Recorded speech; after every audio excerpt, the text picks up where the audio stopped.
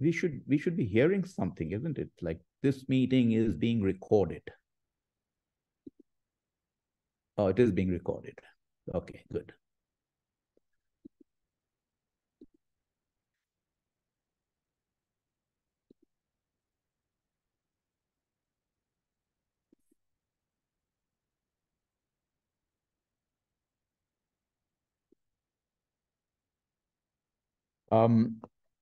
And there are, of course, there are many other countries that require licenses, and many of these countries are based in South America, Africa, perhaps some countries in Southeast Asia, etc., like Myanmar, Philippines. They might require they might require import licenses for many different kinds of consumer-related products as well.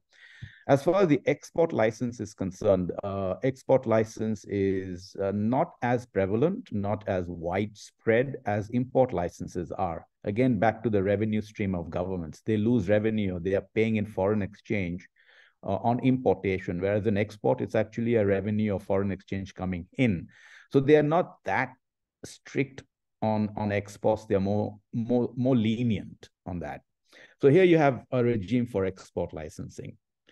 And this is true for not only the United States, but for all countries that are complying with export controls. They're complying with the export of those four categories of, you can say, weapons of mass destruction, nuclear, chem, bio, etc. So if the end use, if you're looking at this slide, if the end use of a company is for any of these four purposes, then the determination for an export license is necessary. It's not true all the time. Let's say you have a nuclear facility somewhere in the middle of Germany. They require, let's say, to import some furniture for use in their nuclear facility. Now, you know, furniture is just an innocuous item. It's nothing dangerous about it. But in order for that export to take place, just because it's going to the end user who's in the business of any of these, then the determination of an export license must be gone through within the company. An export license will then be determined that, yes, it is not necessary to apply for an export license for exporting furniture to a nuclear facility. But just because it is going to the end user of those four categories, the determination process and a paper trail or a record must be kept by the exporter in the company in case there's an audit in the future. I hope I made that clear.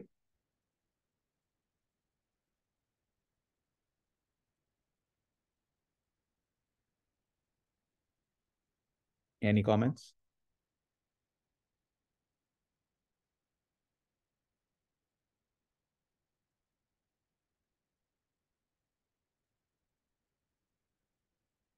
We go on to the next slide.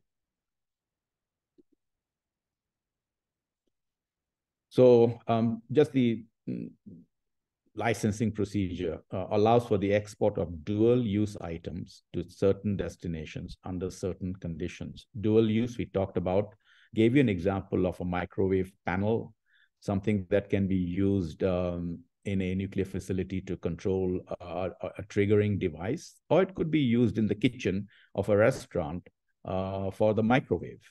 So, but that's a dual-use item.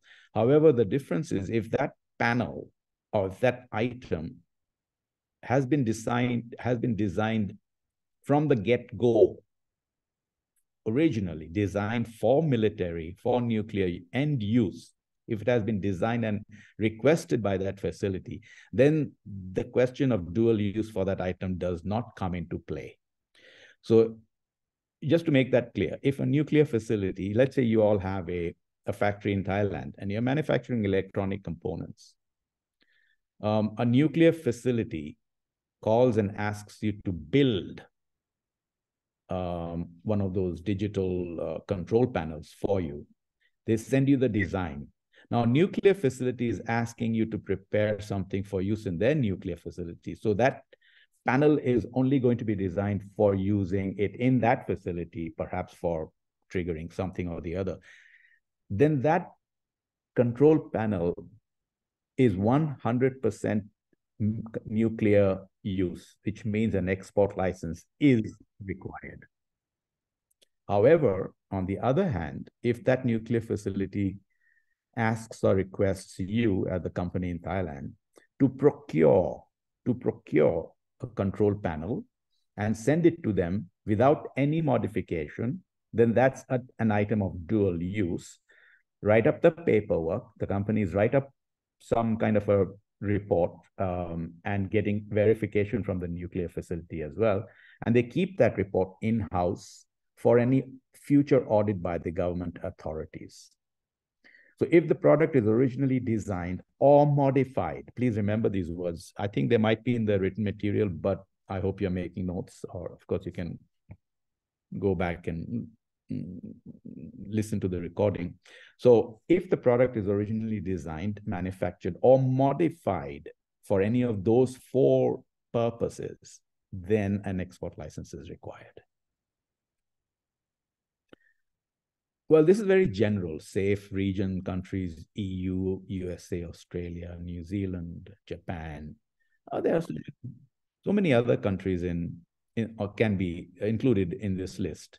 South Korea, for one, Argentina, perhaps, South Africa. So there are many countries. So don't take this as the Bible, safe regions and countries. I just want to paint a picture for you folks.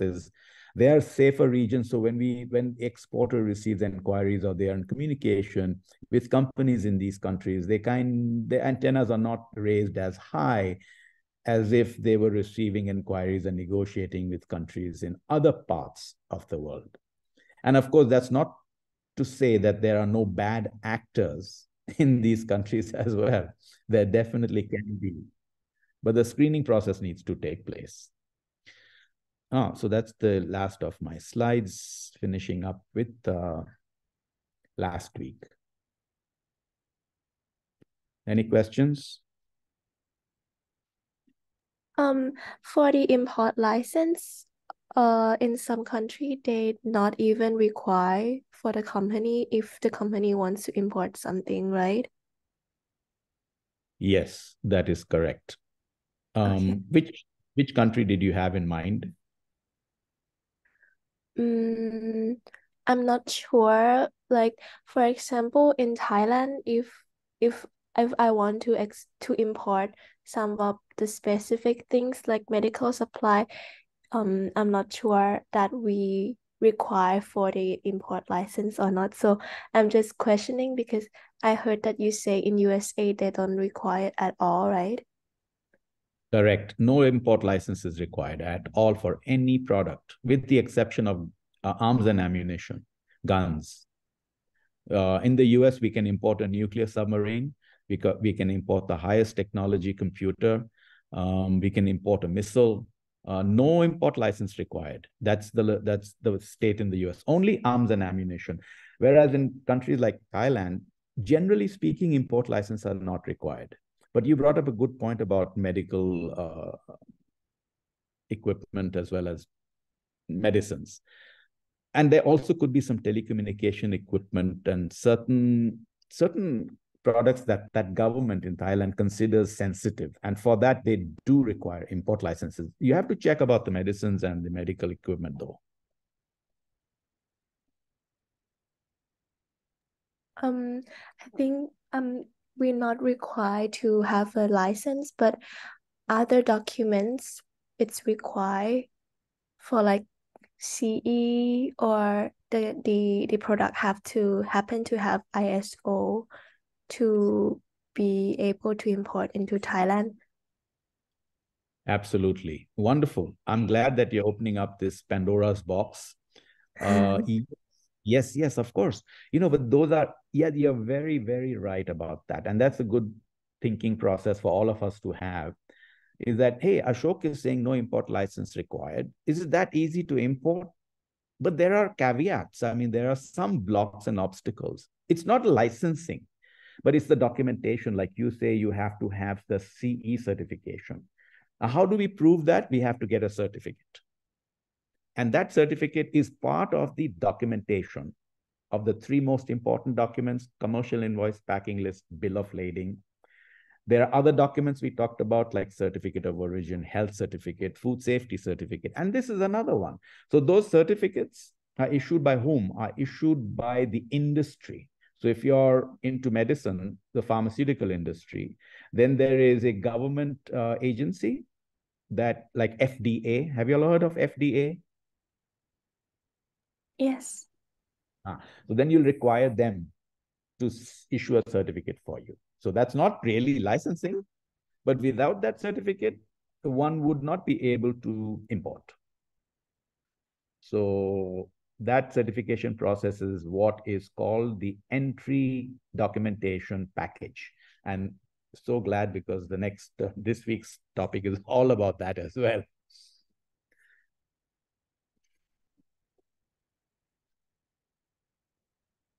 So you're all clear on that? That what Kanyavi was asking is the CE certificate, the ISO, any of those marks certifying the authenticity of the product is usually accompanied by a certificate that accompanies the shipment and the documentation, essential part of the import process. It's not an import license though.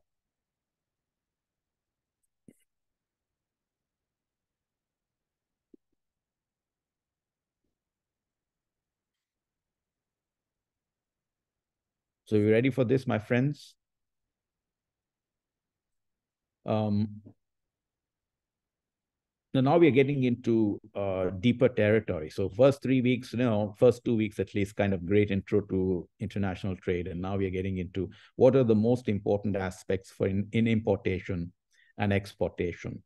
So where the regulations worldwide are concerned, these are the 5 main areas. If you get the hang of it and you learn the documentation required and the process, the procedures to do all of this, you're pretty good as an importer exporter after the end of the class. This is the foundation.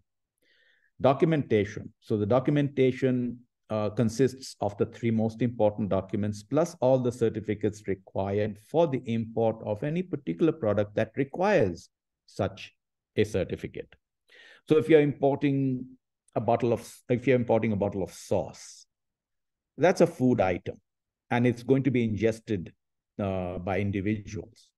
So that can pose safety risks. Because of that, there are government regulations wanting to screen that. And the government agency that's responsible for those food items are, in many countries, FDA, the Food and Drug Administration. They will certify, they'll take a sample of that item. They will say, if that item has not been imported before, let's just say that import comes in, you're importing a bottle of sauce that's never been imported into Thailand. You have to send a sample to the governing authority. In this case, it's the FDA. Now, don't think about other items as well. So you might have some item that require jurisdictions. Government agency gets the sample, they examine it, they test it, they look at all the specifications, they certify it's safe, and that certification that they give you is something called an FDA certification. You get that, and that's the part of the import documentation process. So number 1, documentation. I gave you an example of how one import of a sauce can work, but then multiply that by so many different kinds of products that you're importing. Customs entry, and we're going to explain that soon enough, is the entry of merchandise coming into a country. And that word is not created by me. It's the word that importers and exporters understand and use all the time. Coming up in the slide, more explanation on that. That's why the second entry on number 1 is entry documentation. So customs entry is the entry of the goods or the allowance of the merchandise coming into a country and accompanied by documentation. That's why they call them entry documentation. The next 2, 3, 4 items, or 2, 3, 4, 5 items, as I said before, the foundations. And they are the foundations of import. If you get the hang of it, I mean, there's nobody can tell you don't know importation.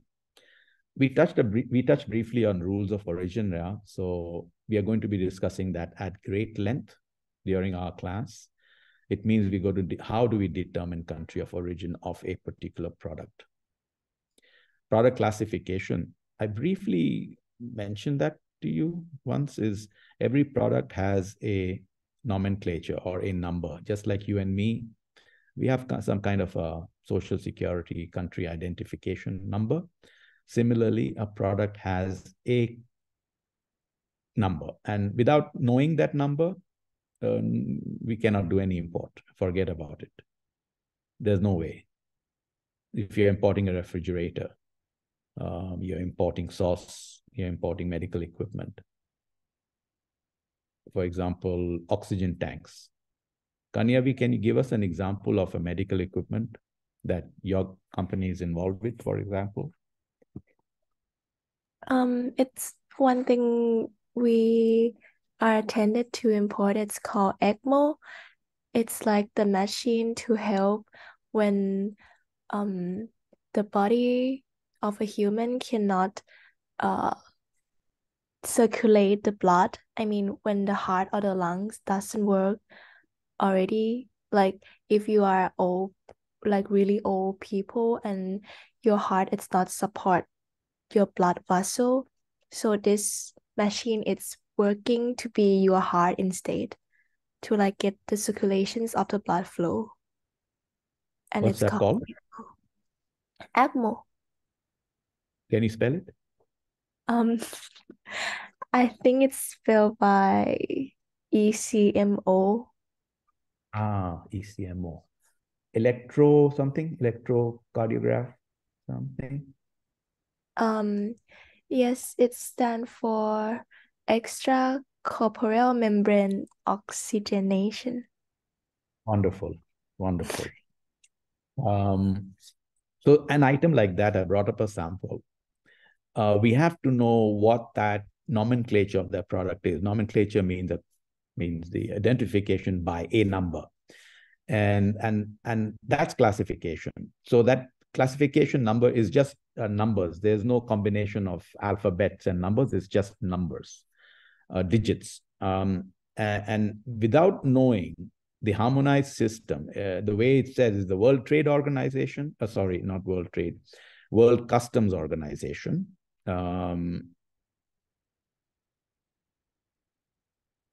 Okay, let me explain that. I don't think we talked about the WCO, did we? I think it's coming up soon. But since I mentioned that word, it would be remiss of me not to expand on it a bit. World Customs Organization, WCO, not WTO. WTO is based in Geneva. WCO is based in Brussels. And that's also just like an organization of countries that have signed up to that convention and agree on customs procedures. And these items, documentation, rules of origin, product classification, valuation, markings, and so many others, are under the umbrella of the World Customs Organization. They set the rules and all the countries follow. So the product classification harmonized system, to explain that a bit more to you, is set by the WCO.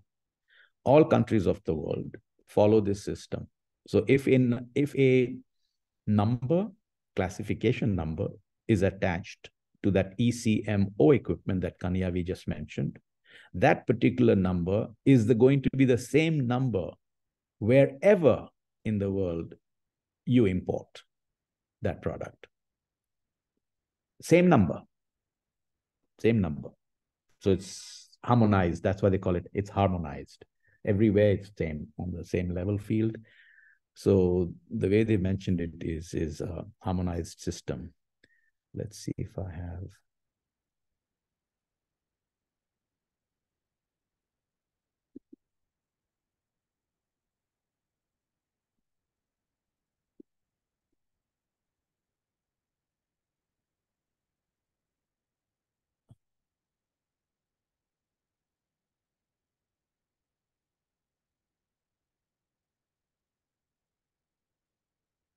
And I'm sure you can do it on your site as well. So this is an introduction to you right now. By the way, we'll be visiting all of this continuously. Here, I'll just hover my mouse, the trackpad right over it. And you can see, do you see just underneath the mouse finger is nomenclature and classification of goods. On the right-hand side of that is valuation, and then origin. That means rules of origin. So these are the three things that are also mentioned on my slide that we'll be talking about. And the documentation kind of encompasses all of that. And the fifth item, which is marking, falls under the origin. So falls under here. It falls under here. The markings to do this one here. The last one, origin marks.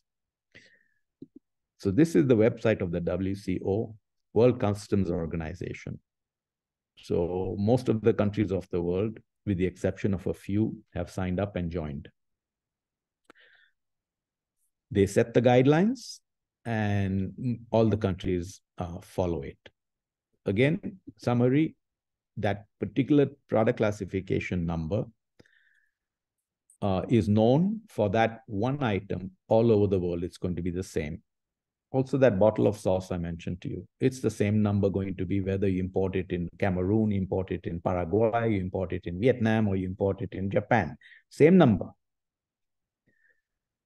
Again, just some more pictures to tell you how the import flow works. You have containers coming in on a vessel or by air, comes in on into the dock area. The containers are unloaded. Cargo by air is also unloaded. And then it goes into the customs area here. So you got discharging it by sea or by air, goes into the customs area. And this is the dock just by the vessel where the containers are unloaded. So when all of these containers are unloaded, they are not accessible to the general public because it is still under customs supervision. They haven't cleared customs. In other words, they haven't been entered correctly yet. Customs has not cleared the consignment for release. After they do that, they can have your containers taken over to your office or to your warehouse. Domestic transportation, devanning and storage. Devanning is another term for unloading. Unloaded here and then in the warehouse. So we are going to be showing you at least 3 documents during my class, during this semester. The essentials on the left-hand side are the commercial invoice, the packing list, bill of lading, or the airway transport documents. And on the right would be other documentary requirements depending on the country. So certificate of origin, most countries require that. It's just an additional piece of paper that determines the country of origin, under which the importer has determined the country of origin.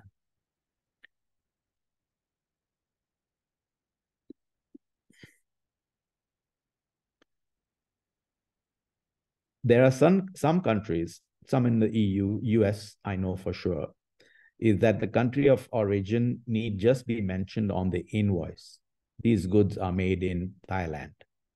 As long as that is mentioned on the invoice, a special or a separate certificate of origin is not required. These are the other certificates. So some of them we will be talking about during the class, especially the insurance certificate. So now you have the health inspection, the food safety certificate, the FDA certificate we just briefly discussed. Now here is the encapsulation of the regulatory process. You see these pictures here. When the goods come in, what happens really? I mean, how does it enter the country? The first 3 is not to do with my class. It's not to do with the import, export, international trade. It's more maritime. maritime law. It's more class of those who want to study shipping and maritime law. But I want to explain the process to you. How does it really happen when the ship comes into dock? Number one, filing the manifest by the carrier. Carrier means the shipping company, the shipping vessel, the ship itself. That's the word we use, carrier. Anybody know what the meaning of manifest is? Can somebody please expand on that? Maybe it's like a list of the physical goods to be accepted. Yes. Yes. Thank you. It's an inventory list. The manifest. The word manifest is the same. You must have heard of the term passenger manifest. For example, if you're boarding a plane and you've boarded a plane, and if you happen to sit up in the front, for example, you might see just before just before the doors closed, after all the passengers have boarded the plane, the attendant announces boarding complete.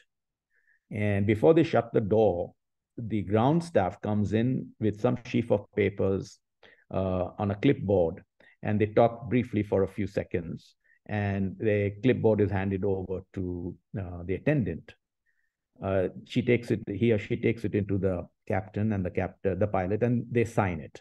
That is a manifest listing all the passengers. So the attendant and the passenger, the captain, they know the names of each one of us sitting behind him or her. So that's a manifest. So that's a passenger manifest. Similarly, we have a cargo manifest. I haven't written the word cargo here, but quite self-explanatory. It's a cargo manifest listing all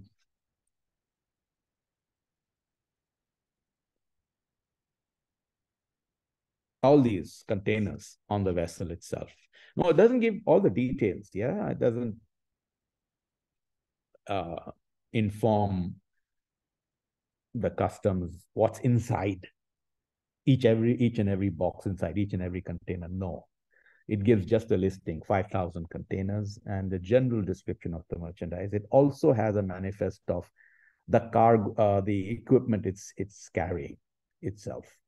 So that manifest has to be filed electronically by the carrier. To whom? To whom do they file it? To the customs authorities. Filing the manifest to the customs authorities by the carrier electronically. So the customs get that cargo manifest.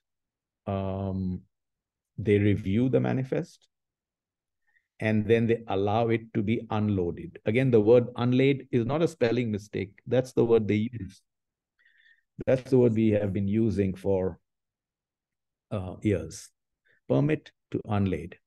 So the customs authority says, yes, okay, we allow you to unload all your cargo that you have brought into my country. So the first three, I just briefly explained to you. We don't really have to study it. You need to know the process, the procedure, steps. When the ship comes in, what happens? Now, the vessel owner has got the permission to unload all those containers. So they unload them.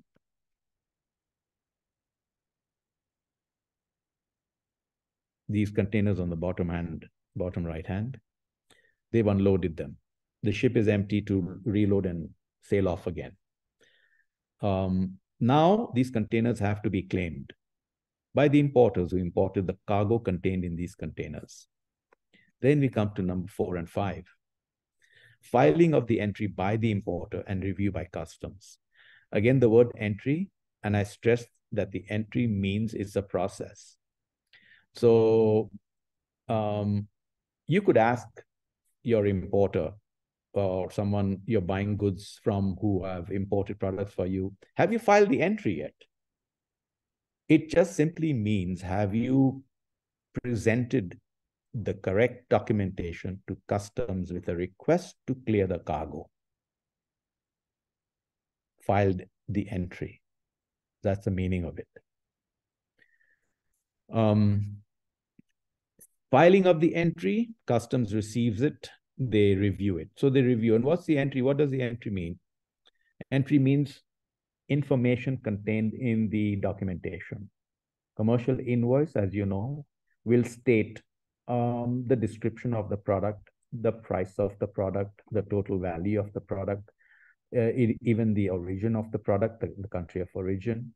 They will include such details as name of the exporter, name of the importer, and so on. We have a sample of the commercial invoice that we will be going through in this class, and you will become experts at the documentation. The other document is other document contained in the entry is the packing list that will state again the description of the product and how many cartons, how many boxes, the quantity, not the price, that's not necessary, and the weight and the volume of the cargo. The third important documentation is the transport documentation that then states again the name of the shipper, the name of the consignee or the importer, the vessel name in which the container has come, the container number, the weight of the container, the volume of the cargo, etc. So briefly, I've just outlined to you, but all of this is documented and written up in the documents that we'll be looking at in Courseville. I hope that you all kind of get this. It's not that difficult. So customs, what do? They review all these data items contained in these documentation, including any other additional documents like the health certificate, safety certificate, etc. They review it for accuracy. After they review it, they release it or they examine it, examination of merchandise if needed. So if there's some discrepancy or some anomalies between the documentation, it doesn't match, it doesn't gel, or they do a random audit, random check, they could examine the merchandise. They could open up the container and take a look at it. Let's take, for example, this picture here on the bottom right-hand corner. This is a customs warehouse where the container is being unloaded and the contents of the cartons are being examined. They haven't been released yet. So customs authorities can examine. Questions?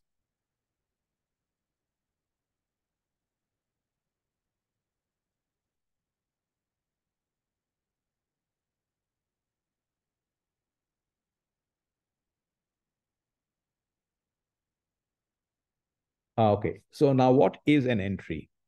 So the word entry has two pillars. Filing an entry, presenting required documentation, commercial invoice, packing list, bill of lading to customs for cargo clearance. The asterisk at the bottom, it says within 15 calendar days of arrival of vessel. And that is very important for you folks to know. What does that mean? It means that when the vessel has arrived, right here, all the cargo is being unloaded. Customs says that within 15 calendar days, you got to be able to file the entry and remove the cargo. It's not that it's just lying around unclaimed. And it happens. Many a times, cargo is unclaimed. But the law says within 15 calendar days. And anyone can tell me what's the difference? Why do they say calendar days and not days? What does it mean? Calendar days. What does that mean?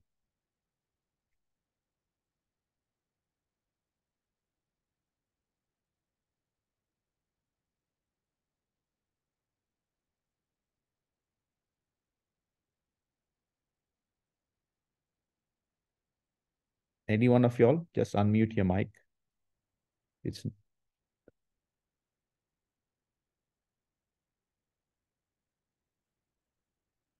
no.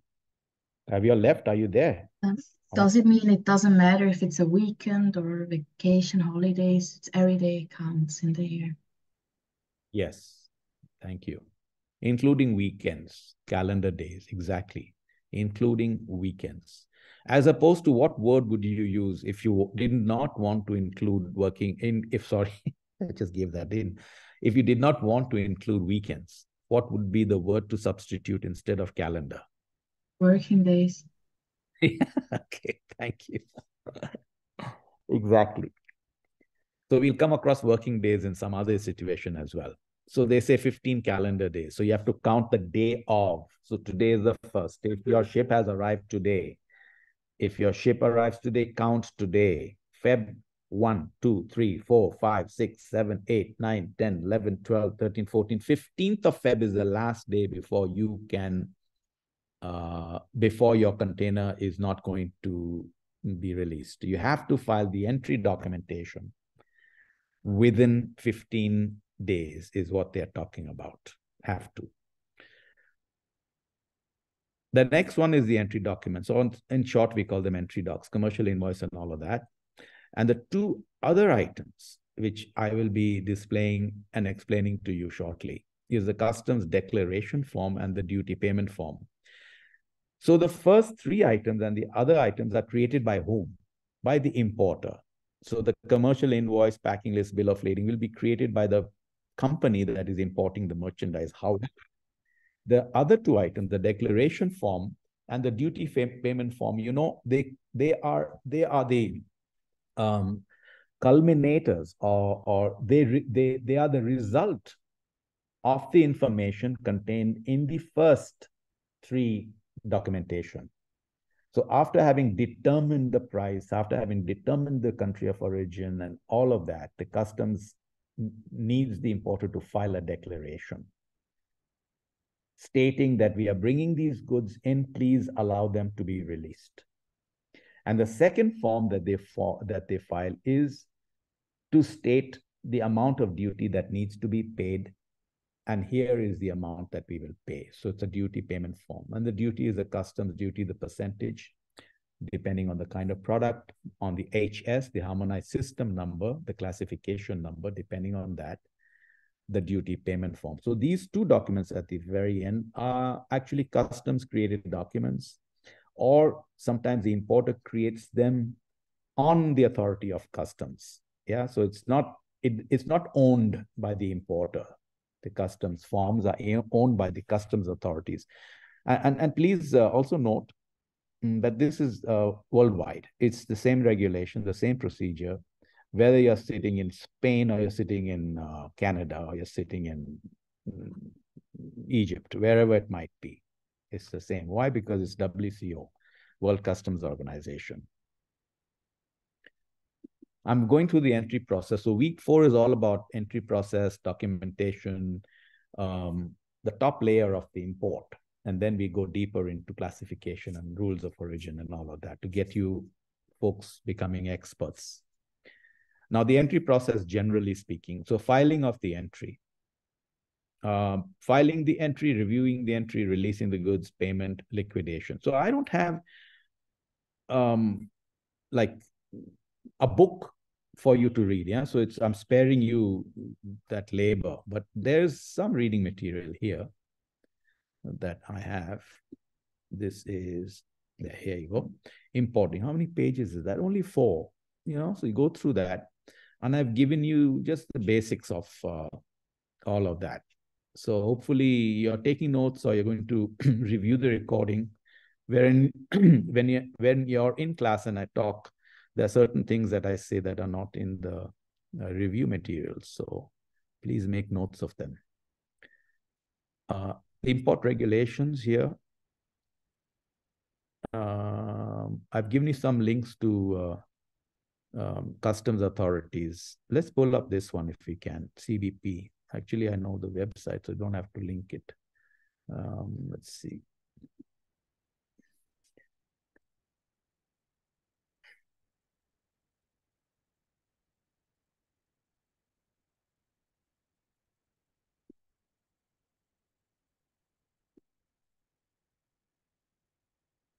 Now here you have a website of US Customs, and all customs all over the world have sites like this. And they give lots of information. See here on the left panel, tips for new importers, e-commerce, exporting a motor vehicle, importing internet purchases. Forced labor is a subject we are going to be talking about after the midterm. Very important. See, green trade strategy, another topic for after the midterm. Huge, huge. So this, just to give you an idea, and if some of you are interested, might want to go into it later on and take a look and see what this website has based on information. Sorry, this is a website. Yeah. Oh. Excuse me. So similarly, I've given you the links of some of these countries, and we are in Thailand, so we have customs pages that you can review on that. Here's the WCO that I talked about. 180 countries are members, so 98% of total world trade are handled by countries that are members of the WCO, and they're allowing member countries to work with each other to bring down trade barriers, simplify customs procedures, harmonize set standards, and increase trade security. Monitors and reports on anti-piracy, which is a contentious issue these days, as you know, on the Red Sea and near the port of Aden, East Africa. There are so many military vessels of all these countries trying to monitor that lane. And so many shipping companies have now diverted their vessels, and now they're not going through the Suez Canal, they're going around Africa. So that's anti-piracy. WCO is closely monitoring that as well. And counterfeiting and illegal trading activities, another subject for after the midterm in my class. Fosters private-public partnerships to increase integrity amongst customs officers, trading community, and service providers. So please do not confuse WCO with the WTO. And here again are the regulatory steps, documentation, rules of origin, classification, valuation, markings, and the customs duties, which we talked about last week as well. So it's not a whole lot for you folks to read. So sometimes when you look at these slides, you got 5 bullet points, 6 bullet points, and then you look at the reading material and you say, hey, I don't see anything about the entry. Where do I look? So I'm just saying, you know, hopefully ask me questions as we talk about this. So filing of the entry. Filing of the entry means preparing the documentation and presenting them to customs. Customs reviews the entry. They match all the data pertinent to that product with the duty rate, classification, and all of that. And then they determine whether to release the goods or not. I have put payment of duties and taxes after, that's it. I have put payment of duties and taxes after release of goods. Perhaps I'm biased, I'm from the United States. We pay duty after we release the goods. Yes, in the US, the duty payment, the customs trusts importers. File the entry, we release the goods, pay the duty after a certain period of time. And that period of time we'll talk about as we go along. We are in Thailand. Good morning. We are in Thailand. And here, obviously, no, you got to pay the duty first. Then they release the merchandise. And similarly, in many countries of the world, Philippines, India, many countries of the world say, no, you have to pay the duty first, then we release the merchandise. So interchangeable, yeah. I have to explain the term liquidation of the entry to you. Liquidation really means some kind of a final audit of the merchandise. So when the customs releases the goods, whether after payment of duties or not, the goods are released. It does not mean that after the duties have been paid and the goods are released, the importer is off the hook. There's a certain period of time, approximately 1 year after the goods have been released, that the customs has to review finally and audit the entire importation before they give the green signal that all is good. And that green signal and that process towards the green signal is called liquidation. So in other words, final audit, 1 year approximately. So please, as an importer, don't assume just because you have received the merchandise, you paid the duty, now you can go make the profit and then enjoy your life. Because there can come a time after a few months that the customs sends a request for information containing of that import, asking, for example, how were the goods marked? Oh, was the classification correct? You might say that they should have done that before, but that's not really the procedure, because the order of the day in importation is to expeditiously clear the consignment so that the world trade continues quickly and is not embroiled in delays. So we process the goods correctly as long as the documentation is accurate, they match, the goods are processed, duties paid and paid off. However, there are many little details that take time for the system to evaluate. So example, I said, hey, were the goods marked correctly, in the sense, did you put a good marking on it? Or for example, the classification, is it 100% accurate? So there are these instances that the system then reevaluates, and it takes 1 year, the final audit. And it can be less also. You don't have to wait for 1 year. They can do the liquidation in 3 months and the item is liquidated. It's fine. But they have up to 1 year to liquidate or to do a final audit of the entry. Is it clear? All? Any questions?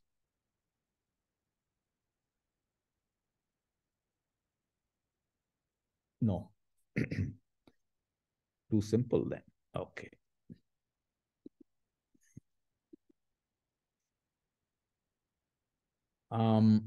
In Thailand, see number 5 and number 6? It's different. It's juxtaposed differently. The payment of duties comes before the release of cargo. So in Thailand, and there is a little write-up I got here, which I kind of read on the Thai Customs website, and I wrote it up in my own words. It's only 3 pages. This corroborates with the slides. So you read this document later, and we'll go through just this page of the slide.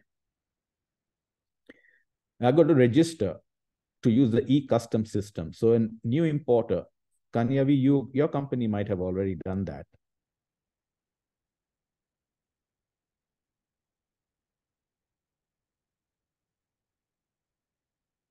Yes? Yes. Good. So you know about this already, e-systems. Can you share something with the class?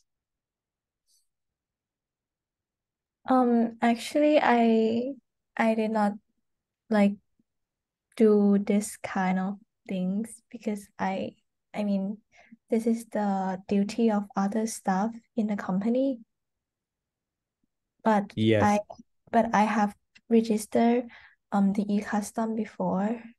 So I think basically we just go into the registrations and fill in our informations into the system, and then they will check the company whether it's okay or not to receive the goods, and then I think we have to pay before the goods will out. Yes, we will never receive the goods if we not pay to clear the goods out. Yes. So you should move to America, because there you don't have to pay. You can release the Yeah. Yes. Thank you. Thank you for a very clear explanation. So the e-custom systems for new importers in Thailand, and because we are in Thailand, let's talk about it a minute or two, isn't it? So if you're in Colombia or if you're in Hungary, it's different method. It's basically based on the same format as the WCO anyway. But in Thailand, we require, the government requires everyone to first register to use the e-custom. So it's good because they are forward-looking and say everybody should be electronically advanced. We don't want to see paper coming into our place. You just get yourself registered to use the e-customs portal to file your entries and to file requests, etc., with customs, as well as pay electronically. Kanyavi, do you pay electronically as well through your ACH? Yes, but I think it's just 1 or 2 years because like 2 years ago they did not have the system yet. Okay. Yeah. Okay. Yeah, so there you have the electronic system to be able to file entry and pay. Now, Thailand has another process of reviewing controlled goods, and controlled goods are exactly what we talked about early this morning and last week, export controlled goods. So when an importer registers, and by the way, an exporter in Thailand also has to register to use the e-custom system. So exporter or importer, international trader, they review what kind of products this company in Thailand is going to be dealing in. So if it's controlled goods, something like these high-tech computers, any military parts and equipment like that, then they have another process for those companies, whether they have to review whether the company has a license or not. In this process, on this slide, there is no requirement for a license. So they don't, Thai Customs does not see and look for asking you to apply for a license, because this is not the way it works. However, when they review and they see, yes, these kind of products this company is importing or dealing in requires a license, then they go back to the company and ask them to please apply for your import license. So that's done. Registration is done. They say, good, you're a good importer, registration. Now we allow you to import. So after that process is over, and I don't know how long that process takes. I don't think it should be very long. They allow the filing of the entry. Again, customs declaration, file your import. So importer says, great, I've registered, I've got my registration number. There's a number they gave you in Thailand. You have that registration number because that registration number then goes into the entry process. Okay, go ahead and import. So then the importer then places an order with the companies anywhere they want to import, and then they import. So don't import before you are not registered in Thailand. Don't start importing. I mean, you can start negotiating, etc., but don't ship any goods just in case the registration doesn't come through. Again, review and verification of entry. Review and verification means the customs reviews the items in the declaration, correct item, correct classification, rules of correct origin, the price also, they value the price to say whether are you properly indicating the correct value of the goods. All of that, verify, and then they request the payment. So in Thailand, Thai Customs, they classify the goods themselves. They indicate to the importer the classification number of the product that's being imported, and then they state what the duty is. So the duty rate is all public information. We all know the duty rate by looking into the website. Do you know what the duty rate of a bottle of sauce is or whatever? But the classification is determined by the government, by customs. Many countries do the same thing. In the EU, I believe in Canada, as well as in the US, we or the importer determines the classification. Importer's responsibility is also determining the classification to say, hey, this mobile phone has got this classification number and the entry is filed then. Whereas in other countries, the classification is left to the customs authorities. Then payment of duties and taxes. Okay, after that payment is cleared, then the inspection or the examination and release of cargo. So I wonder why they don't inspect before payment of duties and taxes. I'm not sure. I don't know. But anyway, it's the system that they have. Maybe they want to make sure they have the duties paid before they actually touch the cargo. Maybe if the duties haven't been paid, so what's the point of examining it? Yes, I'm thinking out aloud. Inspection and examination is sometimes very critical for some countries because there are importers that misdeclare. There are importers that don't give the correct value of the product. They want to save on customs duties. They give wrong classification numbers on which the duties are low. They state wrong quantities if they are importing 1,000 pieces of a particular item. They declare 100 pieces, so they only pay customs duties on 100. So there are many cases and things like that. So when there is some suspicion, the customs authorities will want to inspect and examine the product. By the way, anybody can tell me what's the difference between inspection and examination?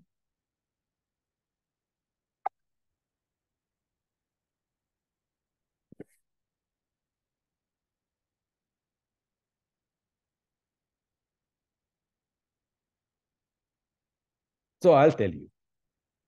And it's not interchangeable in the customs frame. Examination means screening. They screen the cargo without opening the container and the boxes. In my future slides, I have it, I believe. I'll talk about it. Let's see. Yeah, it's coming up. I shall tell you about that actually in the next couple of slides. Examination is screening of cargo without opening. So there's a difference. I hope you understand what screening means. It's like when you are at an airport, we go through the X-ray machine, we put down our bags, carry-on bags, go through the X-ray machine. They're screening it.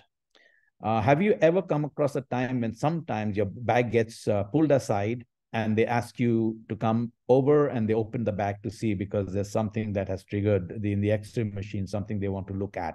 Open your bag. That's inspection. Yeah, so clear on that difference? Inspection and examination. You'll come across this because if you're doing business, your customs broker or your importer or your exporter says, yeah, these goods need to be inspected. So then your rightful question should be, well, have they first examined it? If they want to inspect it without examination, what is the reason? They should first examine it, screen it. There's some anomaly, some discrepancy, something wrong, some mistake, some errors. Then rightfully so, they should inspect it. And for sure, they could give you a very strong reason. We have strong suspicions that this cargo contains contraband. We do not need to examine it. Whistleblower has told us, watch out for this importer. So there are these scenarios I'm trying to build up in your mind. What happens when goods come in? So it could be examined, then inspected. Could it be inspected right away? And if it is, you have, as an importer, every right to ask. Because you're a genuine importer. Why did they do that? Because you don't want that to happen the next time over and over again. Your cargo is going to get delayed. So who can make an entry? Entry again means two things, no? Process and the documentation. Owner or purchaser. Owner of the merchandise that has ordered the goods, or the end user who's going to receive the goods. Owner or purchaser. Having a financial interest, right, title, or interest in the goods.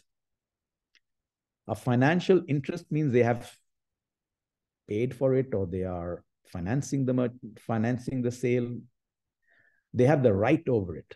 Right means they could have the authority to import, or they have a title over the product. And non-financial interest. In that case, then they become what we call in the import world an importer of record, IOR for short. So I haven't put the acronym in there. It should be. That should be IOR. It's used all over. You should get familiar with it. They become the importer of record. They are the only entity that is on the customs declaration form. There cannot be two importers for one transaction. No, cannot be. Has to be one importer. And the other entity that can officially make an entry, or who has the authority to make an entry, is a licensed customs broker. You all know what a customs broker is? It's easy. It's just I've written up here. See, customs brokers are private individuals, partnerships, associations, or corporations licensed, regulated, and empowered by customs agencies. In the US, it's the Customs and Border Protection. I showed you the website, to assist importers and exporters in meeting government requirements governing imports, export. So customs brokers, before you read the second paragraph, just hear me out for a bit. A customs broker is kind of an agent that is authorized by customs agencies all over the world to assist importers and exporters with their transactions. So if you're an importer in Thailand, you, as an importer, yes, you have filed for the e-registration. You can file an entry. However, you don't want to do the work. Say, I got too busy. I got other things to do, or I don't have the expertise. Doesn't matter. I'll let somebody else do it. Someone else outside my company. And that someone else outside my company is a broker or an agent. Now they interact with the importer and the customs agencies of that country, of Thailand.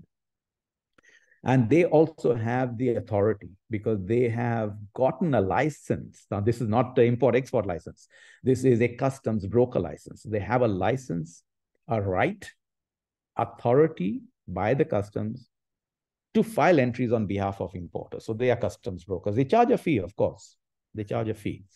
So again, now second paragraph, it is not a requirement for an importer to engage a customs broker to assist in clearing import consignments. An importer may submit import documentation directly.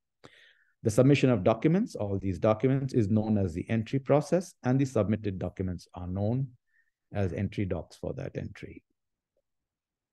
Again, so licensed customs broker appointed by owner, purchaser, consignee, they can also become importer of record. Then the third entity came about recently. Now, you know, we have so much of e-commerce, quick, expeditious shipments. You can't delay any of the products coming in or going out because there's so much of business to be lost. So customs all over the world, under the aegis or the, let's say, the umbrella of the WCO, they now allow other entities such as courier companies, the DHL, the FedEx, the UPS, the Carry Expresses of the world, that courier, that have quick, expeditious shipments for importers and exporters, to become nominal consignees, to become also those who can file entries with customs. So they allow these companies to file the entries, and they are known as nominal consignee. They have no financial interest if you're reading the slide. They have no right, title, or interest. So if you're importing something from Lazada and Lazada brings it from Singapore, through Carry Express, they knock on your door, they drop it off outside your house, whatever. That company has filed the entry on the behalf of you. You're the importer. You imported that product. You ordered it on Lazada or Amazon. It's coming in from outside the country. So you're supposed to file the entry. You don't. It's Carry Express, it's DHL, it's FedEx. Lazada is not a carrier. Lazada will hand over, which is the other online marketer in Thailand? Lazada and? Shopee. Thank you, Shopee. Shopee, they are not a carrier. They just hand over all the thousands of packages every day to some company like an UPS or a Carry Express. They have been given the right to file entries. Please remember, so you cannot, as an importer, say to your cousin, to your aunt, to your uncle, to your nephew, I'm going to import this. I've got all these documents here. Take these documents and file it for me because I'm going on vacation. No, cannot. That person cannot file an entry on your behalf. No, they are not allowed. They are not the owner. They are not the purchaser. No, even though they sign letter, you can sign a letter of authority, whatever it is, cannot. Only these entities, owner, the purchaser, licensed custom broker, and the expeditious freight forwarders of the world, also known as nominal consignees, can file entries. So I was talking about examination and inspection, no? There you have it. Examination. VASIC stands for Vehicle and Cargo Inspection System. So the top picture is a mobile examination of cargo, which means that truck that you see, the white truck, and it has got a boom. It has got this boom overhead like that. This has got cameras embedded in the arm, and they move at 10 miles an hour. They move over these stationary containers, so it's a mobile examination. What this X-ray does is takes the pictures of what's inside, just like you go through an airport with your carry-on bag.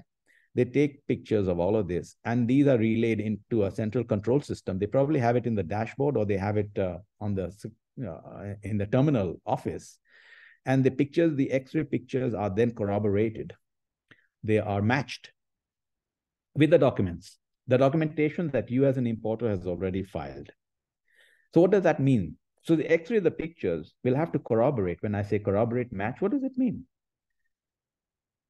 So if you're importing footwear, they're all packed in rectangular boxes. And then they are packed in master cartons, and many of those master cartons are then taken into a container. So they are all very geometrical in shape and size.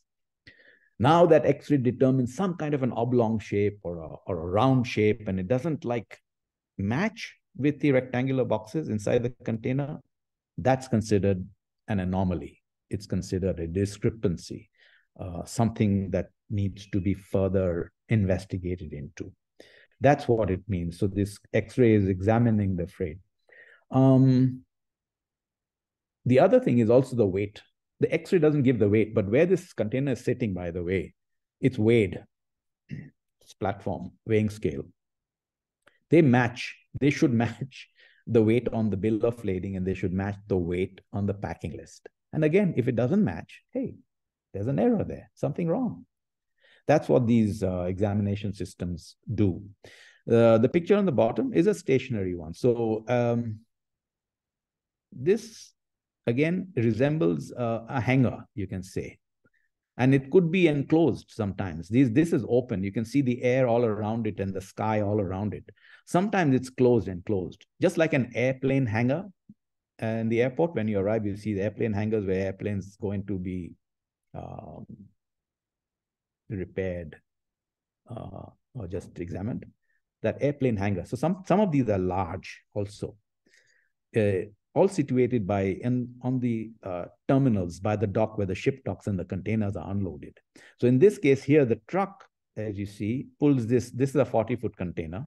It pulls this container again at 10 miles an hour, goes through this hangar, and the hangar has got cameras all over. So they take the X-ray pictures. They send it over the central control station. They're all checked, verified, validated, matched, corroborated. Okay, it's gone. If they find discrepancies, then they have to pull the container out. They pull the container and take them inside. Here, bottom right, they pull them, take them inside. Now what's happening is they're inspecting. They're opening up the boxes. Oh, maybe I should tell you, the inspection system is rather interesting. Say like this picture here, I don't know how many cartons there might be, maybe 500 boxes, I don't know. Are they going to open each and every of those 500? No, they won't. So they have a system. They have a random system. When they open up the container, they are not opening it up without looking at the documentation. So they look at the packing list. So again, now see how important the packing list becomes. So packing list says carton 1 to 50. Because you got 500. Sorry, did I say 500? Yeah, so 500. So 1 to 500. So they know there's 500 cartons. they pick at random 1/10 of it. So out of 500, they will inspect 50. So which 50? So they have to see how they are loaded on these pallets, these wooden pallets. And whatever number of pallets they have, if they have 50 pallets, they will inspect 5 pallets. And within the 5 pallets, they will take a carton, sometimes from the front, sometimes from the rear, sometimes right in the middle of the pallet. They'll strip the pallet out. They'll take the centralized most carton in there. So they take out these 50 cartons like that. Now, in these 50 cartons, you might have, each carton might contain 10 pairs of shoes. Again, they do the ratio of 1 to 10. They'll inspect 1 out of the 10. That's what they do at random, but they have a system. Approximately 1/10 or 10% of the cargo they inspect. They cannot, well, why should I say cannot? They can, and they have, and I've seen it in Manila at the airport. My goodness. They have inspected every carton of 1 or 2 importers. And the delay, they haven't got, the importers, they want the goods to be able to sell, but no, they say it's stuck in customs. Customs are deliberately, sometimes in certain countries, deliberately delaying the importation and clearance process because they want something. Unfortunately, some countries, they inspect each and every carton and box, which should not be the case according to WCO. They say, please expedite the cargo release because we want international trade to flow, not only harmoniously, but to flow expeditiously, quickly, because every delay causes losses for traders. So that's how the, let's see, where are we? So that's how the inspection system kind of works. It's fascinating. I'm telling you, it's fascinating. The ports and how they take the cargo and how they inspect it and how they match it with the documents and the notes they make on the documents, and then they release it. Fascinating. Just in continuation, and we'll take a break in a few minutes. Just in continuation, they have something called the selectivity system. Now, I talked earlier on about the inspection of the cargo. They inspect because they found some discrepancy when it was going through the X-ray system. However, what about the mass of containers that go through the examination, through the screening process, without any discrepancy or anomalies or errors and mistakes? What about those? Those are also investigated into by customs. And they do this by a method called selectivity. So it's not really a random again. And the selectivity is, and I haven't written this up. Maybe one of you students can volunteer and write this up for me. I can put it in my next year's class as written reading material. Selectivity is based on the data contained in the documentation provided to customs. Examples are such. If it's a first-time importer, let's say, that raises the level of risk for customs authorities. So in the scoring system, which I mentioned here at the bottom, here on the targeting system, the scoring system, they have a scoring system. In that, one of the scores that they have, that they're showing, is low. 1 to 10, the scoring system, number 10 is a regular importer, CP Group, Walmart in the United States, regular importer. No or hardly any risk. First-time importer, the score is 1. I'm making it up, but the score is low. An example, right? Another example, a regular importer that usually imports apparel, garments, shirts, trousers, night dresses, scarves, now is importing electrical components. Nothing wrong with the examination, right? Containers going through, no mistakes. But now this importer is importing electronic components. That's a red flag. Selectivity. The scoring, it enters the scoring system. What about if the importer is importing from a country designated to be of concern? Importing from Chad in Africa, importing from Syria. Area of concern, high risk. Another item to score. You get where I'm going, my friends? Questions?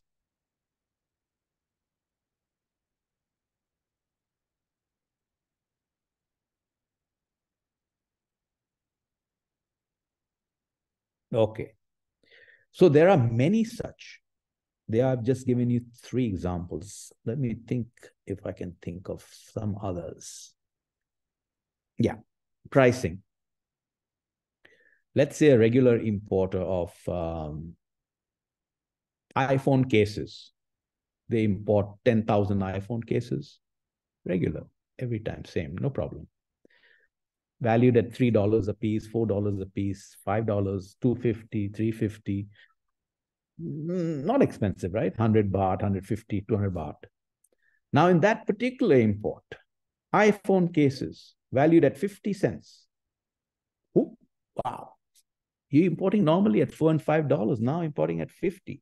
See, the examination doesn't reveal that, but the documentation in the selectivity criteria reveals that, right? Because the system has historical record data, has data of all the importations that are taking place in this particular country.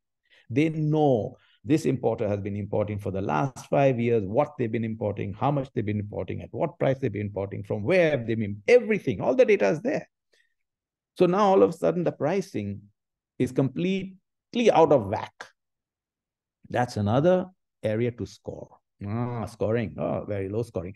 So that automated targeting system based on selectivity then goes to pick up those imports that need to be inspected. So it's not only here through the examination of freight that they get inspected. They get inspected mostly, actually mainly, through the selectivity process. Then they have a scoring system, and the scoring system, I don't know, actually nobody in the industry knows. These are customs non-disclosed data because this is investigative process. They won't tell you how do they do the scoring, isn't it? So the scoring system, they have a certain level. If that importer does not make that scoring system, containers are pulled out and they are inspected. Then you have red and green lane. So red lane would be all those containers that need to be inspected. And the green lane is gone through the selectivity process, no issues, green lane, it's gone out and cargo is released, goes to the importer's premises and is consumed. Any questions before we take a break?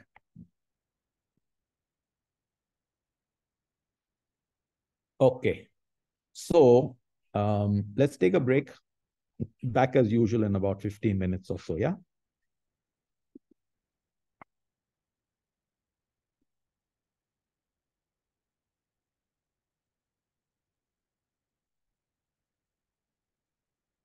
Oh, yeah. How are you? Fine, sir. Ajaya? Yes, sir. Oh. So breakfast? Huh? Breakfast? हाँ कहते हैं Friday का toast Okay. Friday sunny side up sunny right side. और correct toast correct hard Hot? अच्छा. और chili? हाँ chilli और coffee Coffee? ये मैं क्लास दे रहा हूँ बैंकॉक में थाईलैंड अच्छा सर. क्योंकि आज मेरा एवरी थर्सडे क्लास है तो लेकिन अभी आज इधर है ये जूम से क्लास ले रहा हूँ जाके school Nice. Very good.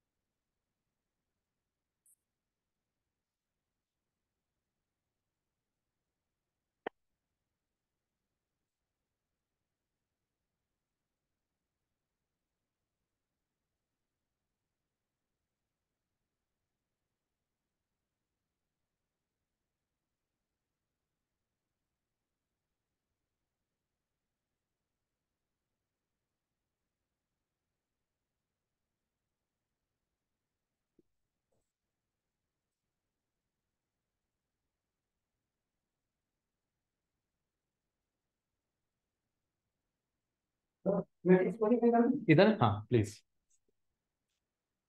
Thank you.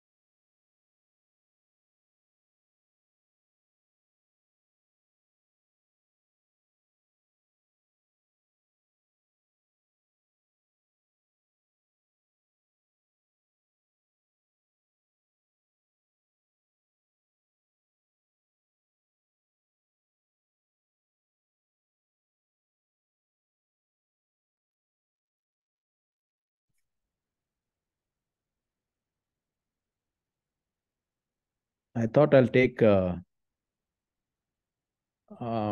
attendance.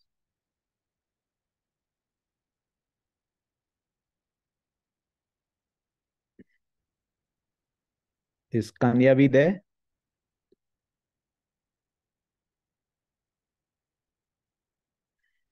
Kritapop?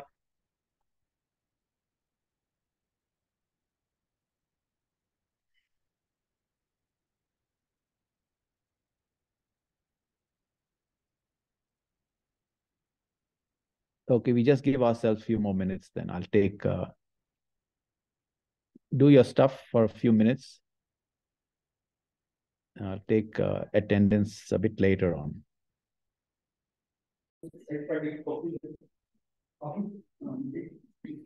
Okay. Are you all there? Yes. Thank you. Please allow me to take roll call. Kanyavi? Yes, I'm here.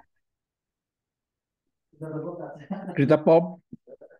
Hello, I'm here. Kompak? Yes. Jutapat? Yes, I'm here. Sin? Yes, I'm here. Yada? Yes, I'm here. Natapat? Hello. Haspol? Yes, I'm here. Thanakrit? Yes, I'm here. Time? Yes, I'm here. Bunia Patana? Present. Patlin? Here. Bhimapot? Yes. I responded to your email. Bhimapot. Oh, yes, Cap. Rachanon? Yes, I'm here. Supatson? Good morning. Good morning. Pavinson? Yes. Vasana? Here. Sabrina? Yes. Kanadichan? Yes, I'm here. Nika-chan? Yes, I'm here. Regoy? Yes, I'm here. Esper? Yes, I'm here. Jonas?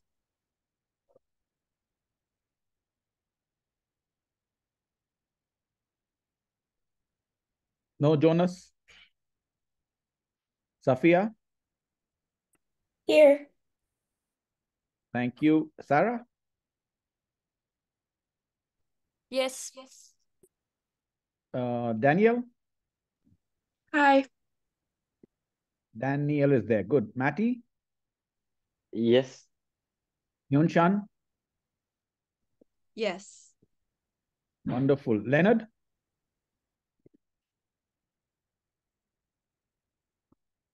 No Leonard? Lucas? Louise? Yes. William? Yes. William was the first to log on today, weren't you? Alexander? No Alexander? Audrey? Yes, I'm here. Wonderful. Austin? I'm here. Athena? Here. Antonio? Here. Wonderful. Emin? I'm here. Excellent. Emma? Yes. Emma, yes, sir? Yes, I'm here. Was it Emma? Thank you. Thank you. Owen? Yes, I'm here. Jaegyong?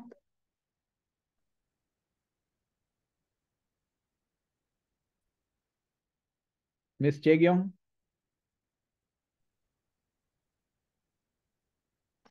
Yoho? No Yoho? Tuka? Yes, No I'm Tuka? here. Yeah, wonderful. Okay, great. Amaya? Yes, I'm here. Hilary? And Shade? Excuse me. Yes? You mentioned my name like I think 1 minute ago, but my microphone didn't work, so I couldn't hear it. I'm Leo. Leo. Yoho? Leo. Leonard? Leonard. No. Leonard, okay. Yeah. That was, wait a minute, let me get that. I got you. Thank you. Okay, thank you. Amaya said Hilary, no. Shade? Shade was here. She was one of the first to log on. No? Okay, Shade is not here. Hilary is not here. Yuho is not here. Chaegyong is not here. Alexander? Not here. Lucas? Not here. Jonas? Not here. And then I have all of y'all. Wonderful. Thank you so much. By the way, do you all want to see where I am at? Up in the North Hills, East India in the Himalayan foothills? That would be interesting. Okay, 1 minute.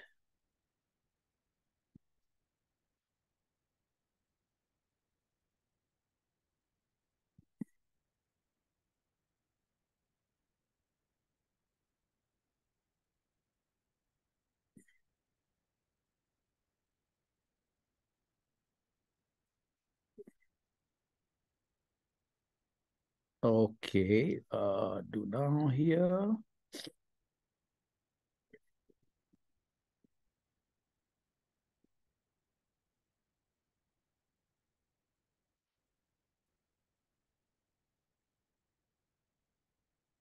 Do you see the map?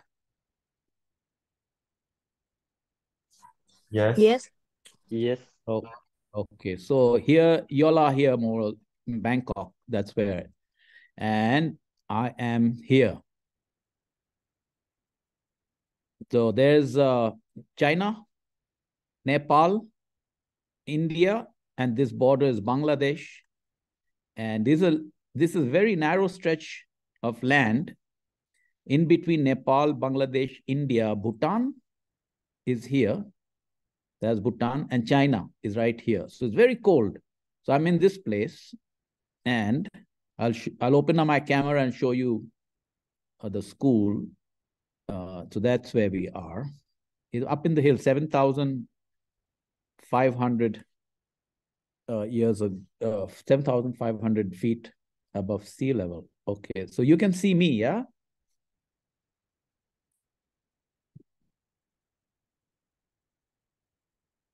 Chaegyong is here, but I couldn't hear her. So let me mark her present. Chaegyong. Okay.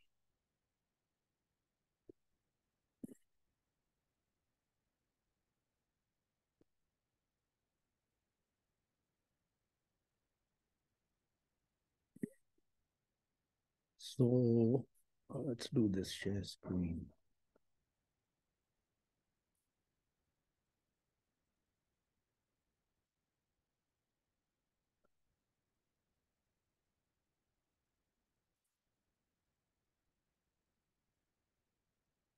So now, now you can see my face, right? Properly on the video.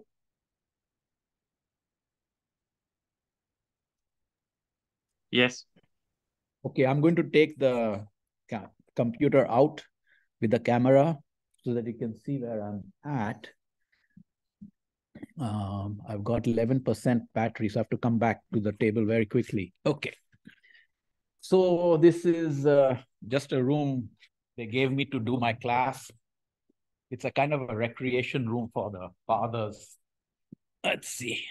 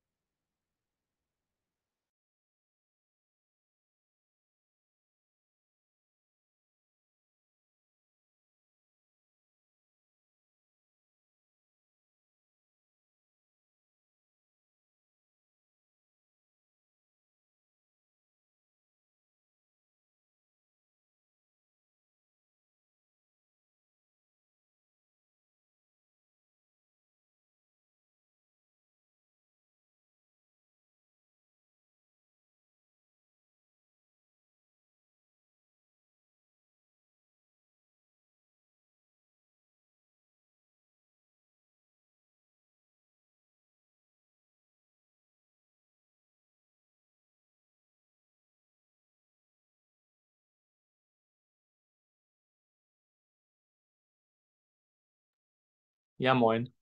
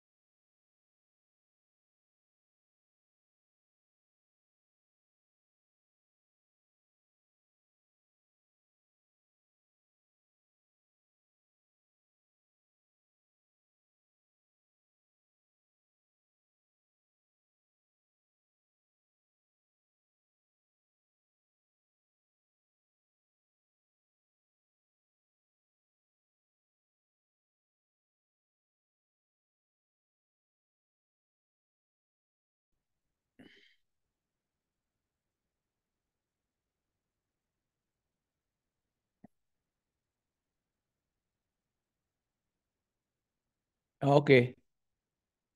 You there? Sorry, internet connection got disconnected when I left the room. Did you all see anything at all? No. So sorry. It was picture I wanted to show you guys outside because we are up in the hills. Anyhow, I might share some pictures with you when I come back to class next week.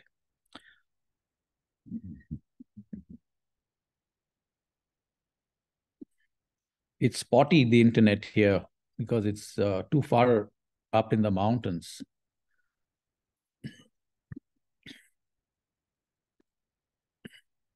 So let's try to see if we can do as much as we can right now when the class is concerned. So,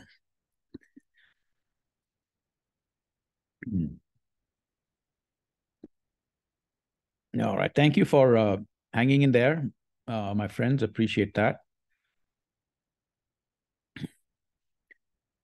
So there we talked about selectivity.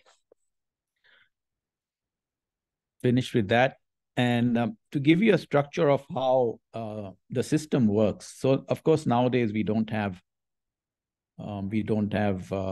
paperwork as much as electronic communication. So all of this is done through the system.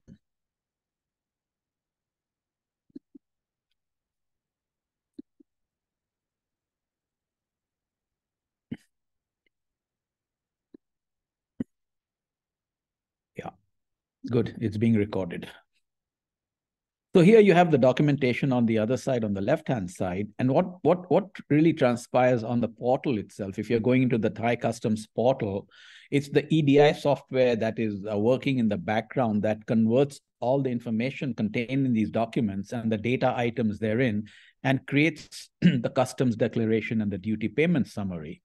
And it goes through this, the wall that I've colored here in blue, data transfer to customs. So it goes through into the customs computer system. And you can think of this as any other computer system in the world itself. So the computer system of customs in the world itself. So it's a massaging, it's a reevaluating all the data that's coming into the system, including all the information in the X-ray system and the selectivity system. The computer system detects changes, errors, mistakes. And the next screen would be exactly the opposite. So after it's done doing whatever it has to do with the data itself, it turns around and authorizes the customs declaration payment, requests for the payment of duties, transfers all this information through the EDI software. EDI stands for Electronic Data Interchange. Through the software into your or the importer and the exporter's system or software into the computer itself. So you get your approved cargo declaration and also signed off by the customs. So this declaration then authorizes the importer to go and pick up the cargo which has been released by customs. So in general, this is how it transpires. Now, I wanted to also just let you know about, we talked about this last week, isn't it? About UNCLOS, the United Nations Convention on the Law of the Sea, in reference to the rules of origin and the country of origin, where anything that is within 12 miles, first of all, of the land, it extends the land border of a particular country. So any vessel trying to come into the 12 miles limit has an intention to land at that particular country. 12 miles, from 12 miles to 200 miles, 12 miles out, full sovereignty, and up to 200 miles is considered as the exclusive economic zone, where any commercial activities of a vessel needs to be authorized by the country that falls over that 200-mile zone. So that's what we talked about last week. But in terms of cargo clearance and customs declaration and importation, when a vessel enters the 12-mile limit, it means it is now considered to be arriving the destination and to be arriving to unload the cargo. And also that is the time the importer can file an entry. Yeah, because it has entered the borders of a country.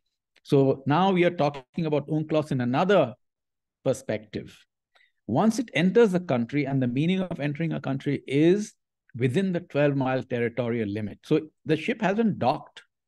It's still in the water, but it's within 12 miles. That means it's in the country. That means it can now start filing the entry. And that's what importers should do and are doing, and should be encouraged to file an entry as early as possible. By the time the ship even docks, the entry could be cleared and the cargo could be released instantaneously. So now you have the meaning of 12-mile territorial limit. As soon as the ship enters 12 miles, an entry can be filed. That's another meaning of it.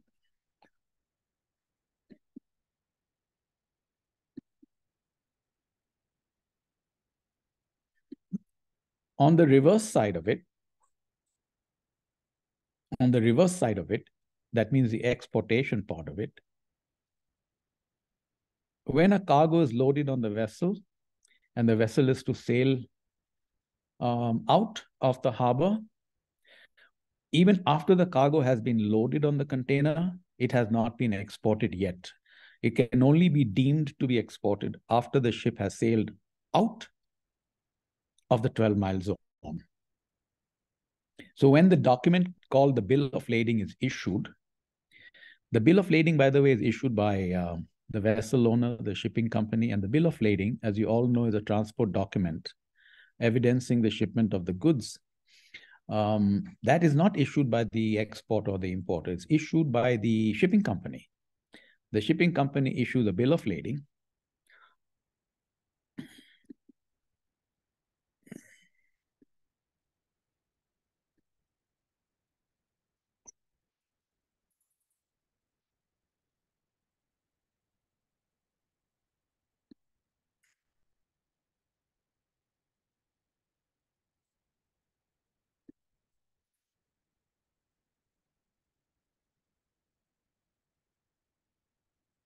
I will, of course, give you a sample of it next week on that, but just to pull this up, this is kind of what it looks like.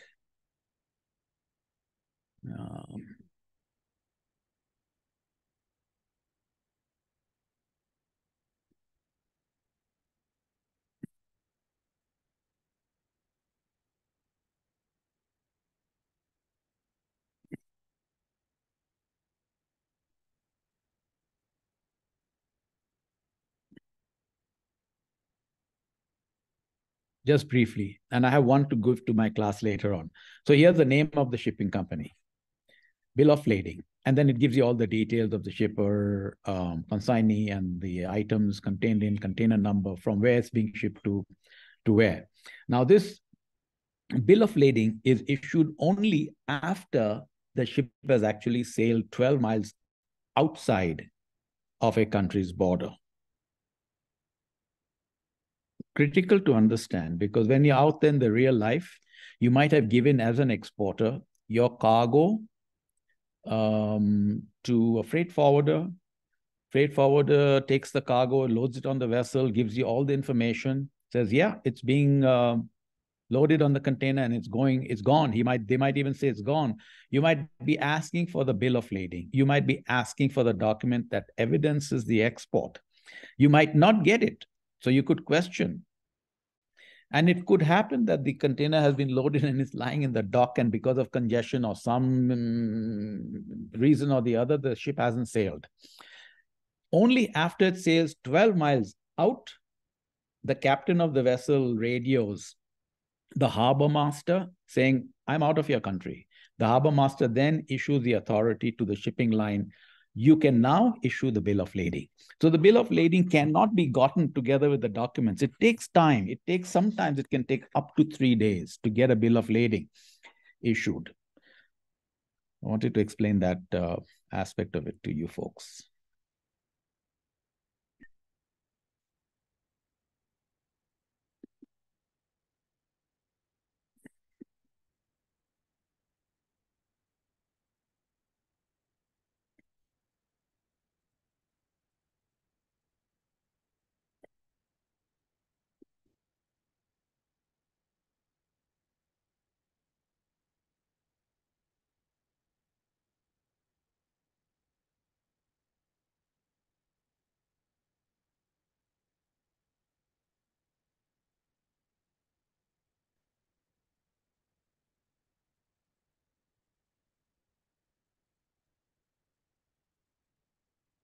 Okay, so I've put up these documents that we've already done.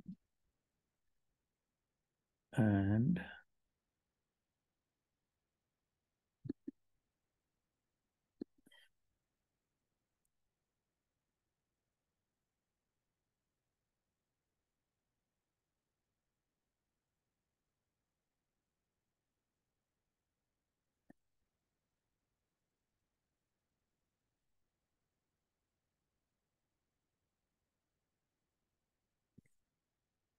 I'm going to be putting this up on Coswell.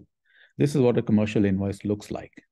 So in part of the documentation process that we were talking about earlier, the three most important, this is one. I don't know how many of you all have seen similar invoices. An invoice is a bill of sale, similar to this. Now, this is an invoice that you and me can make up. It doesn't have to be on a particular format. It doesn't have to look like one kind of invoice. All it needs is the data. All it needs is the information that customs is asking for. This is a blank one. I'm leaving that here for you on Coswell to give you an idea what are the data requirements here. Export references. It means the invoice number, essential item, the name and address of the exporter. So I want to talk about this and give you the meanings of the blanks, because those are the data that needs to be inputted in a customs declaration or entry, without which the entry will not pass, without which the goods will not be cleared. Exporter name and address. Ultimate consignee name and address. Can anyone tell me what that means?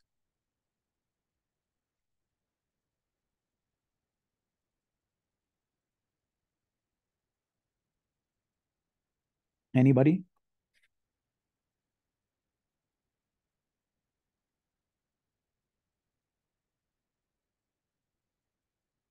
Take a gander at it. Take a shot.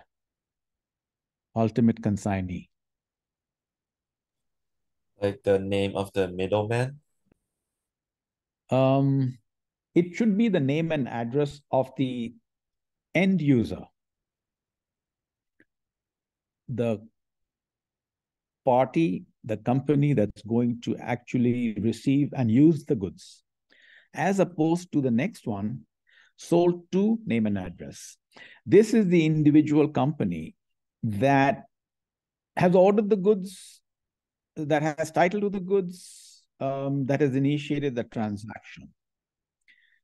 So as an example, let's say we are in Thailand. So let's say the CP Group, they order some fresh fruit from California, from a farm.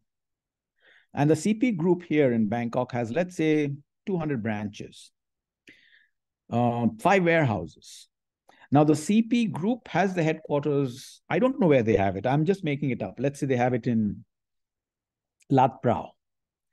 The headquarters will order the merchandise, the peaches from the farms, and they say, please deliver to my 5 warehouses at such and such and such addresses.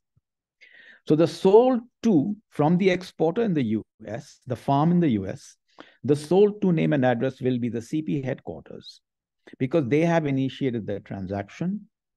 They are the ones who hold the title. They are the ones who will pay the money. Sold to, as opposed to ultimate consignee. Here, the ultimate consignee will be the name of their warehouse where the goods need to go. So I hope that you understand the salient differences between the terms ultimate consignee and the sold to. I gave you an example. Now, both of them could be one and the same as well. It's possible that the CP headquarters say, well, ship the goods to us in Lat Phrao at our headquarters. So the same name and address could be at the ultimate consignee and the sold to. No problem at all. But the option remains that the sold to can be different than the ultimate consignee. So we explain the difference to you. And the intermediate consignee is different than any of these two, because again, the word intermediate means someone in between, someone who will handle the cargo, but not use it or sell it, and they are also not the ones who initiated the transaction. Examples of that would be perhaps a freight forwarder, perhaps a staging warehouse where the goods can come in and are distributed and are, let's say, broken up in the sense opened and set aside, separated for distribution. So they are intermediate consignee. So the CP group in my example could be a sold to, and they say, you know what, we have a warehouse near Chulalongkorn University. Send all the consignment to that intermediate consignee address, but they're not going to use and sell it. They are going to repack it and then ship it to our ultimate consignee in Chiang Mai, wherever that might, to our branch in Chiang Mai. So now you have 3 names and addresses. Could they all be the same? Yes, again, it could be the same. Intermediate consignee also could be the same. And there could be no intermediate consignee as well. Then there's notify party. And that's exactly what it means, notify. It means tell somebody. Tell this party about this whole transaction. And those notify parties could be whom? It could be a customs broker. It could be a bank. It could be an insurance company. It could be any company or anyone that the interested parties would want to notify. And they put the name and address. So that individual company or that individual person itself or the bank will receive a set of documents at the same time that everybody else gets this set of documents. Now let me show you a completed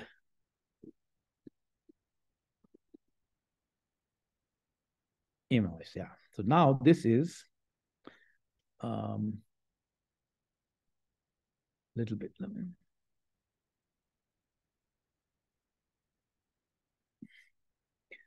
Top right, top left-hand corner, invoice number, exporter name and address, in the walk-in style. So who's the exporter? Someone in Bangkok called Walk-in Style. They are shipping it to Ultimate Fashion Designer in Los Angeles. They are the ultimate consignee. That means this company, Ultimate Fashion Designer, is going to receive the merchandise and also use it. It so happens they are also the ones who initiated the transaction, and they are the ones who pay for the transaction. Ultimate Fashion Designer, same address. It could be somebody else. It could be X, Y, and Z company who are probably either the head office or someone else who has purchased the goods and now selling it to the ultimate consignee. And you look here, intermediate consignee is another company, a freight company, that will probably handle and stage the merchandise. This one, notify party, as you can see, is a bank. This bank will get information about this transaction. Here's the date of shipment, February 8th, 2024. Now, the date of shipment is the same date that would appear on the bill of lading. And back to my earlier discussion about when the bill of lading is issued, and see how important the date becomes here as well. The date is the date on the bill of lading. The bill of lading can only be issued after the ship has sailed. That means that is the date of export. You'll face this scenario again in a few weeks when we discuss transportation, and then when we are discussing letters of credit in the finance class. These dates will keep coming back again. What's the meaning of date of shipment? Date of export, date of bill of lading, all the same. The date of bill of lading cannot be the date of the invoice. It can be if for example, if the date has been issued, if the bill of lading has been, if the invoice has been issued after the bill of lading, it can be the same. But the meaning of the date of shipment means after the ship has sailed off from 12 miles out. Date of shipment. In code terms, we will this is something that is scheduled for future discussion. Mode of transportation, ocean or air. From where? Bangkok, Thailand. You just cannot have from Bangkok. You just cannot have from Thailand. You've got to have Chengdu, China, New York, USA. 2, the city and the country. Transshipment via. Transshipment via means through where? So if you're going to be shipping these goods, as an example, Bangkok to Los Angeles, just for you geography buffs, those who love looking at maps or not, there's no non-stop direct sailing from Bangkok to LA. The ship has to transit somewhere, either in Singapore, either in Hong Kong, maybe in Shanghai. Changes because there is no direct sailing. Yes, there is direct sailing from Hong Kong to Los Angeles, from New York to Rotterdam, etc. So here, when the vessel has to transship somewhere, this is where you're going to be writing up transshipment via Singapore. Again, the method of payment, currency, letter of credit number, I have left blank for the time being because it's going to be discussed during our finance classes. I see here, this is what we call the body of the commercial invoice, the body. Line number is the item number.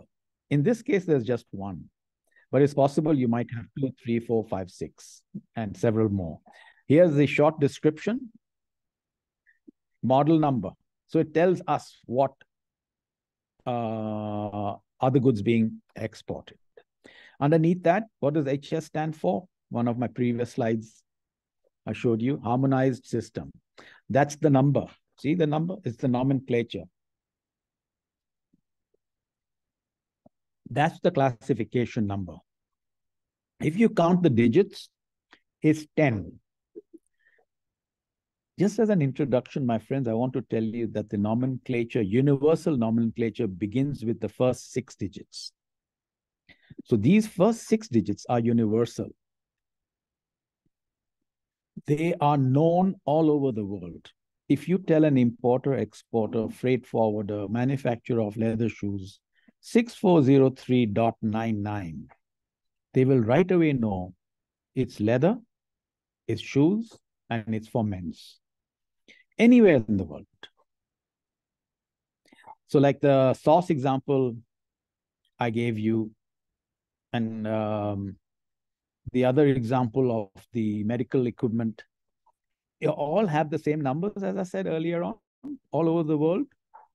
At that time, I did not bring up the 6 digits. Right now, I'm telling you that the first 6 digits are universal. The other digits after the 6 digits are country specific, and they put that only to apply duty rates and for other preferential criteria. So here's the nomenclature, 10 digits. In Thailand, it's 10 digits as well, but the digits after the 6 digits might be slightly different depending on the duty rate. Let's go on. Here's the country of origin column. TH stands for Thailand. We don't write the whole country name on it. And I will give you a list shortly, giving you the 2-digit code for the countries of the world that all importers and exporters use, that you also must use. And it's called an ISO country list. ISO stands for International Standards Organization. So CN is for China, US is for USA, and other 2-digit codes. You cannot put the whole country code. That's how the system works. And then you go on and you have 2,000 pairs, unit price, and the total price. That's simply, and then of course the signature and all that. So this is, in short, a simple commercial invoice. And it really won't get more complicated than that. Because this data here above the body and the slide, the numbers in the body are the essential data items. I believe there are about 19, 20, or 21 data items, critical data items that need to go into the entry. All with me so far? Now this is a packing list blank. Thus, packing list is a little bit more simpler than a commercial invoice. Again, it's a blank here.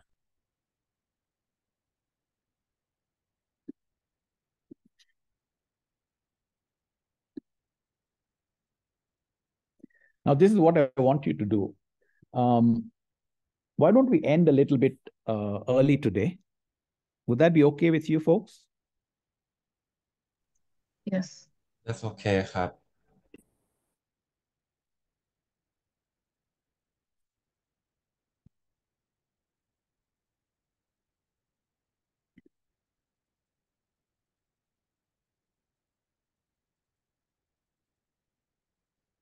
I'm not ending now. I want you all to do something before you leave.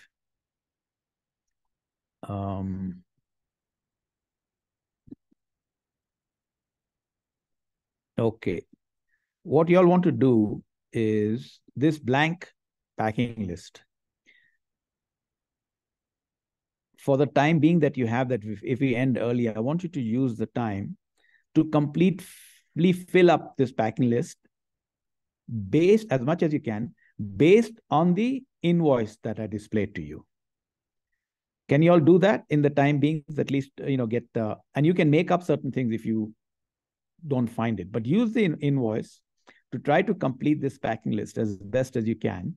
And when we meet next week, I'll pull up the packing list and we'll do the bill of lading, and we'll get the documentation section of our instruction today completed. And this is the slide that we talked about earlier.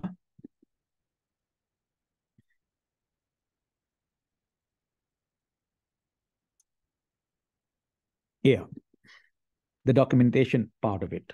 So the customs entry documentation. So if you finish that, at least the time that you have left now when we end, do that. So you'll get your fingers wet on the documentation part of it and go through the commercial invoice completed. I'm going to put it up on Coswell. So go through them as well. And then the customs declaration and the bill of lading we'll start to do next week together with the rules of origin. Is it okay now? All of y'all on track with me?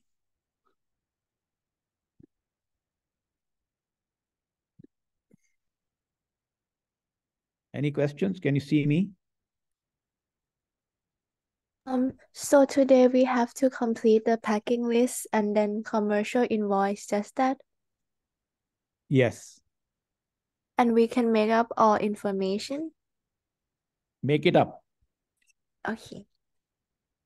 Testing. So use this time, yeah, testing, because by the end of this semester, you'll become experts at real documentation. But this is just for you to get your fingers wet a bit. How is a document constructed? How would I be able to read it? At the end of this semester, you'll get a full set of documents, including the final exam, and you should be able to interpret it. That's my goal. Everything, all these documents, 5 documents. Commercial invoice, packing list, bill of lading, custom declaration, duty payment summary. 2 other things that we will talk about is about letters of credit and finance. That's other documentation, not now. I want you all to become experts at this. So take the extra time. We'll end early a bit. Take the extra time. I'm putting it up on Coswell right now. And we can discuss it next week. So any questions? Is this by pair or individual? Say? Is this by pair or individual? Individual. Okay. Do we Somebody need else? to yeah. Do we need to submit it up to the my Crossfield after we're done? No. This is just for you to test. Do it yourself. Do it on the honor system. I can ask you at random in the class next week, anybody, and if you haven't done it, then you're at fault, but you do it. I'm not looking for you to submit anything to me. I want you all to be honest and do it yourself to learn. Okay, thank you. Any other questions? Where are you planning on posting the recording of this lecture? Oh, so it's actually on the cloud. I believe if you go onto that link, that was posted online, you might be able to get the recording. Try it. And if you don't, let me know and I'll figure it out. Okay, perfect. Thank you so much. You're welcome. So have a good week, my friends. Enjoy yourselves wherever you are in Thailand and elsewhere. And thank you. Thank you for attending my class. Appreciate it. Look forward to seeing you in person next Thursday.